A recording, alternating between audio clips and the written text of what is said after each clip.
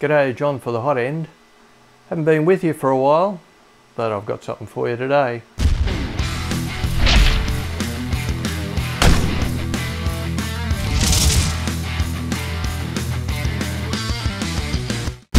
Okay, we're back. Haven't been posting a lot of videos lately, due to a number of reasons, but we won't go into that. What I've got for you today is a project that I was working on a month or two back. Now, this is not a printer review or anything like that. This is something that I saw on YouTube. People were printing these remote control aeroplanes. Mostly the ones that I saw were the Spitfire model, and these models are from 3D Lab Print, I think they're called.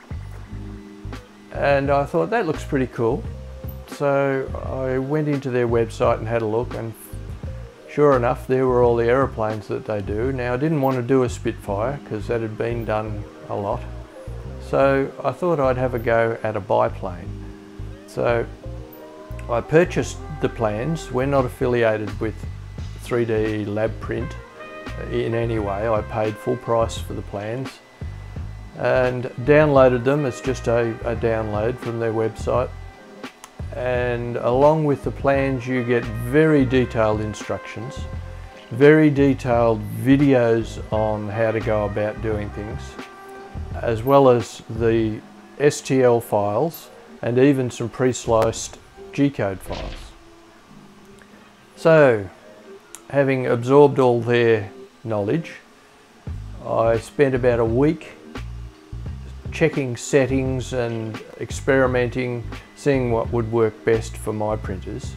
They recommended printing at high temperatures, around 230 degrees, but I found that that was too hot. It made the parts too brittle, so their reasoning was that it was for layer height. I printed at 210 and it turned out fine.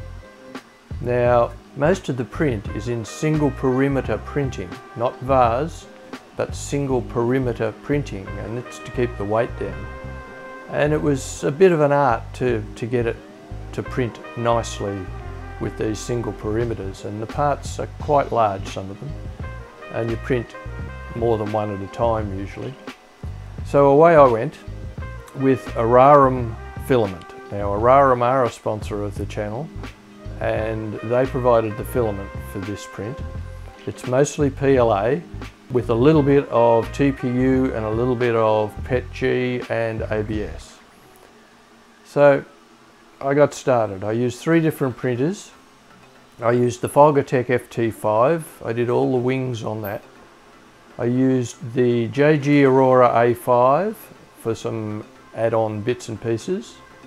And I used the Tevo, now I can't remember if it was the Michelangelo or the Flash, but it was one of those I used to print the fuselage of the plane.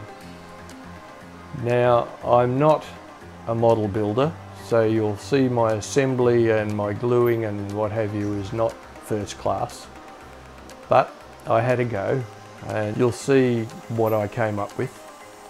This plane is built completely to flyable specifications, so all the weights were correct, the printing was correct, the flaps and everything are movable and put together correctly. So for all intents and purposes, this aeroplane is flyable. Now, there's a few reasons why it hasn't flown.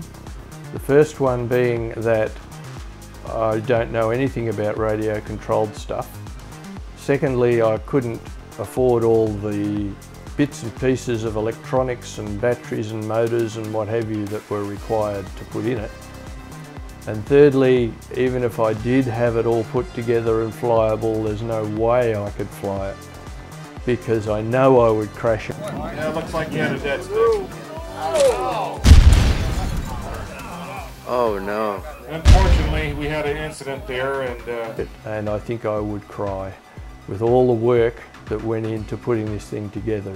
There was, as I said, about a week of tinkering with settings and then another 2 to 3 weeks of printing and assembling. So it's a big job. I like it. It's quite impressive. I don't have anywhere in my house to store it, unfortunately, because it's quite large.